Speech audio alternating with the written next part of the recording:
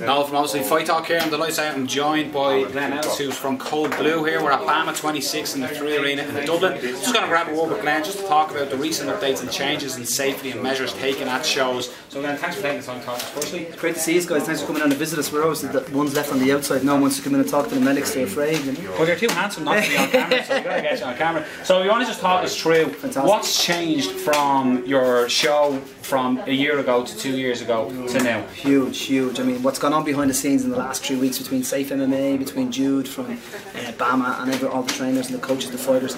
We had a lot of hesitancy about 2 months ago with the new regulations that were coming in for pro fighting.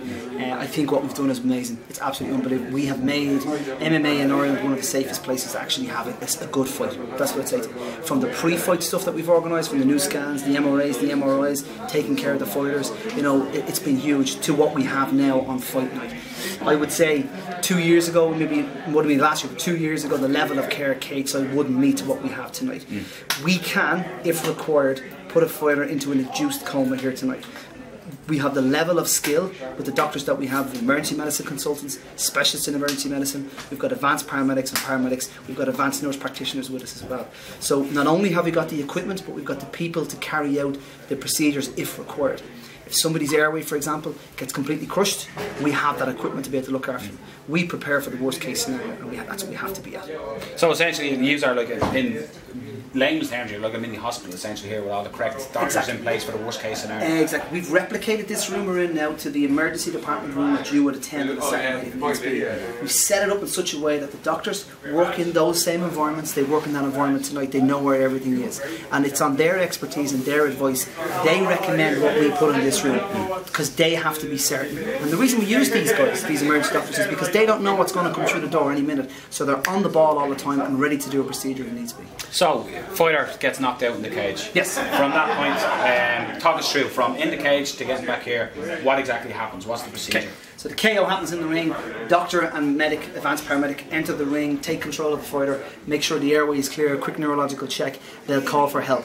We'll get a stretcher, we'll stretcher them in and carry them back to the room here. When they come back to the room, they'll be fully assessed neurologically, respiratory, in other words, their airway will be looked at, cardiovascular, the heart will be looked at, and everything else, we have a quick check over from them. And then it'll be decided what has to be done at that point. If the fighter's sitting around talking to them, they still will be sent to the nearest CT scanner, the nearest emergency hospital for a precautionary CT. Irrespective if they're sitting there talking to me and telling me their granny's name and when she was born, he still goes and gets a precautionary CT. And that's what all knockouts, TKOs, all knockouts, they all have to go exactly. and get that We'll have to go and get that done. And it's for their safety. Okay. So we have 4 ambulances here tonight, so we have always 1 ambulance for a severe emergency, but the other 3 ambulances that are going to be used are used to transport those fighters with advanced paramedics in case something happens on the way to the hospital. So again, we're using frontline personnel who are used to a change in a patient and used to be able to react appropriately, and we've given them the equipment and the drugs necessary to stabilise that patient on the way to the hospital if needs be. Okay, so can you show us around the room a bit of what that is being added essentially, and okay, you know, what's the equipment on here on the right hand side is for wound care, and it's basically for dealing with fractures and any other injuries that could possibly happen. And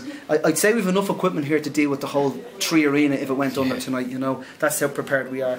Moving over to the right hand side here, we've got our defibrillator, specialist defibrillator, which can do no more than your normal defibrillator can do. It can analyse certain rhythms. We can shock patients who require it for certain rhythms as well.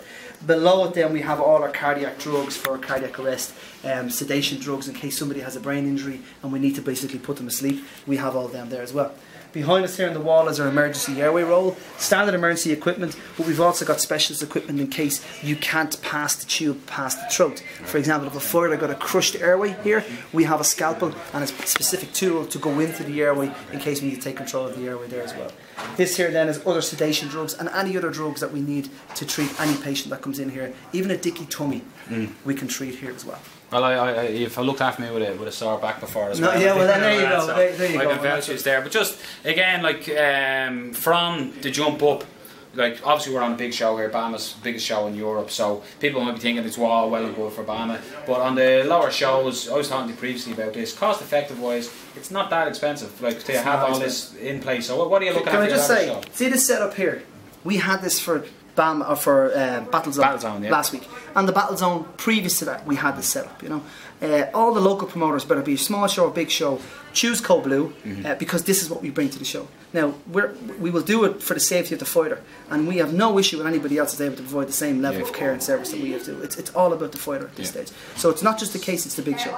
Cost for this whole setup of this room here now tonight is approximately €400. That's what brings this room to your event. You know, and the question I keep getting asked is, it's expensive, isn't it? And I have to say, well, how much are your lights? How much is your DJ? How much is your music? How much is your event, your venue? You know, let's put fighter safety first instead of putting the big show. I do 100% agree the show has to go on and we want the big lights and all, but we need to start evaluating fighter safety. We've made a huge step when it comes to the world, and I've had a letter from the IMAF medical director this week, basically praising what Ireland has done for the safety in Irish MMA, and we need to carry that from the Tree Arena to the Trinity Sports and Leisure Complex to wherever it is in Cork and to wherever it is in Mayo, and that's what we're all about here. Well, I think as well the standard now you can see it's going to become that Ireland and the setup that we have here is going to become the level, you know, we've raised the level of fire safety here, and it's where what shows are going to aim for, and that should be it. So thanks for taking the time to show us around the room. Come down any time, and it's great to see you as well. Hopefully you don't have any work to do, because obviously, you know, but again, it's great to see it, and no problem. thanks for taking the time. Good to see you again. Right, cheers. Thanks. Cheers.